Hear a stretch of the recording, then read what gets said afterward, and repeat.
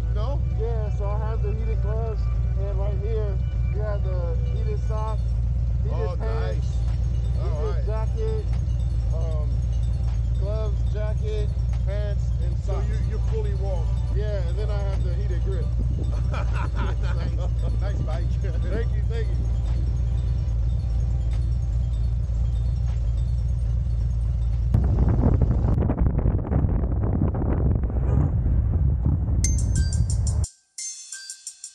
Hey, what's up, YouTube? It's Chris from Chris Glides and Low Rides.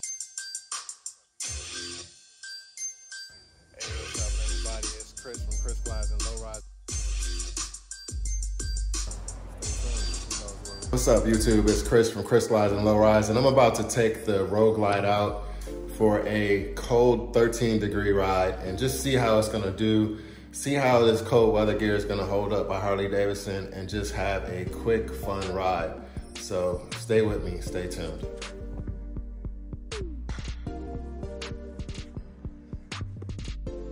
It's 10 degrees outside and I'm about to jump on the bike, so I'm about to put on this face mask, Harley-Davidson heated pants, Harley-Davidson cold weather pants and waterproof pants with my Harley-Davidson socks, Harley-Davidson heated jacket, and Harley-Davidson leather coat.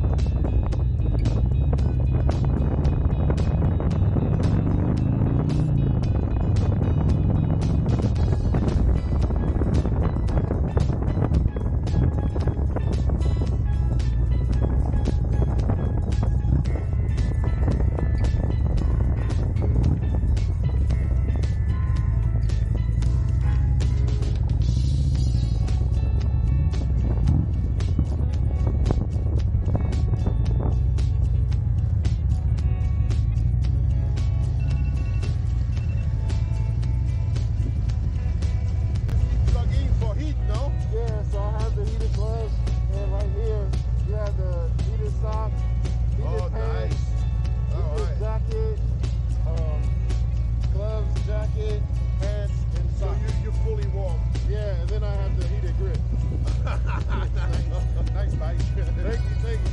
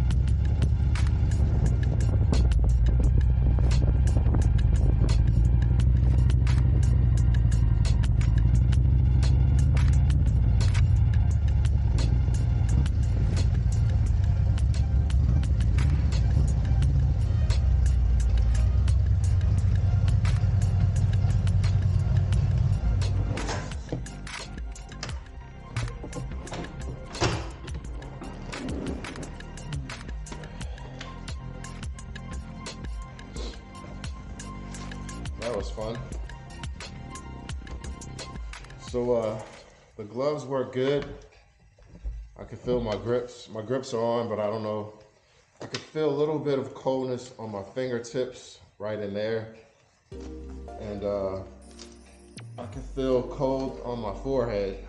And the tips of my toes are a little bit cold. I wouldn't recommend going on a super far ride, because if any of this gear was to go out, you'd be screwed. So I'm gonna unplug from here. So I have all my gear on 3, and I'm toasty. So the heated gear does work, but I wouldn't recommend riding far, because if it goes out, you're screwed. So.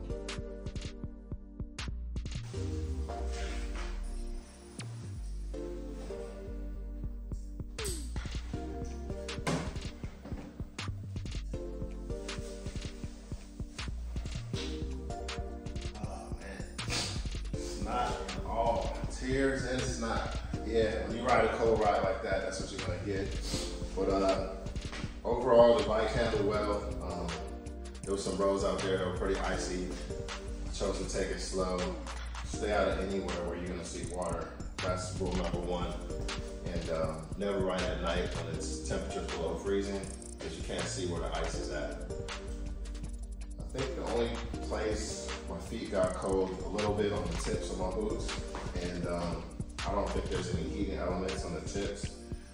I would not ride recommending far if it's cold outside, because if your heated gear goes out, you're screwed. So I just stuck close to home, and it was about 13 degrees. I wanted to see how I can stand in the cold.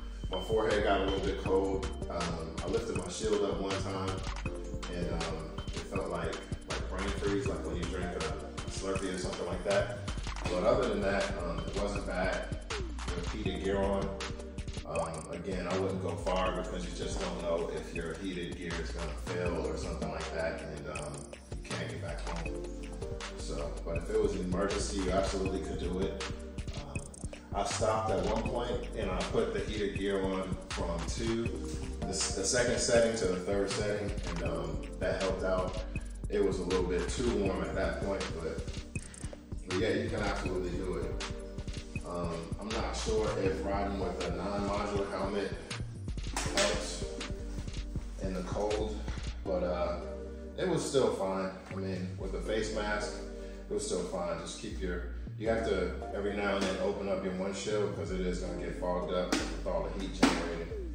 And as far as the bike performed fine in 13-degree temperatures. I'm pretty sure my tires never heated up, and I did get a low air reading on the tires because they never get warm enough to expand. So, but I only did about 9 or 10 miles, so I can't do any bragging about a ride this cold, but nonetheless, I get an A for effort. All right, YouTube, that's gonna do it for this week's episode of Chris Glides and Lowrides. Merry Christmas, and if you're a Dallas Cowboys fan, I hope that you're having fun tonight as the Cowboys whoop up on the Philadelphia Eagles. Go Cowboys! Nah, hey look, I hope I don't lose none of y'all subscribers because you guys are Eagles fans or Commanders fans, but anyway, go Cowboys, Cowboys Nation.